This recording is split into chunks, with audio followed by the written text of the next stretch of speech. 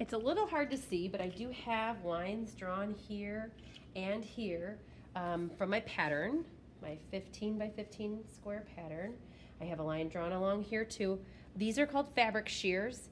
Fabric shears have a bent handle, and you usually, when you're right hand, you put 3 fingers in the bottom and the thumb goes in here. Your pinky does not go in.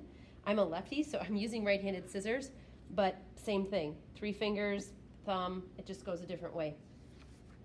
I'm gonna go ahead and start by laying my fabric flat out. I'm gonna use the flat surface as leverage for my shears to cut up and down. I open nice and wide and cut straight down, looking at my line where I'm cutting here, making sure I don't go past. Now because I have another 15 by 15 inch square pattern that way, I could keep going all the way down. Or I could cut this way. I can also cut this way. It doesn't really matter which way you go. I think I'm gonna go straight. I'm gonna pull this back just a tad so you guys can see what I'm doing.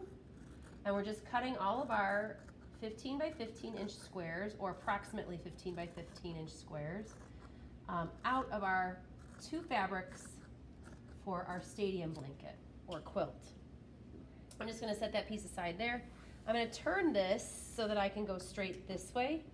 I'm gonna go ahead and use the table again. Notice that my hand is, the handle is resting on the flat surface as I cut open wide. Now, if you have a problem with your shears not cutting very nicely and you kind of get stuck, my shears are very sharp, you should let your teacher know.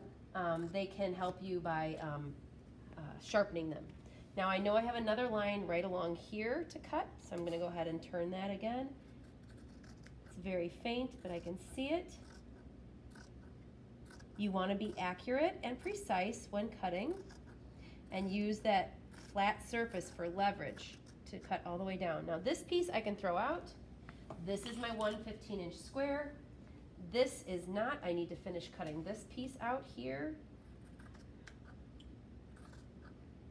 And you continue to do this with all 12 of your 15 by 15 inch squares. Being mindful of, I'm gonna throw that piece out too, being mindful. Now I'm just gonna lay them together, make sure that they're cut out about approximately the same size.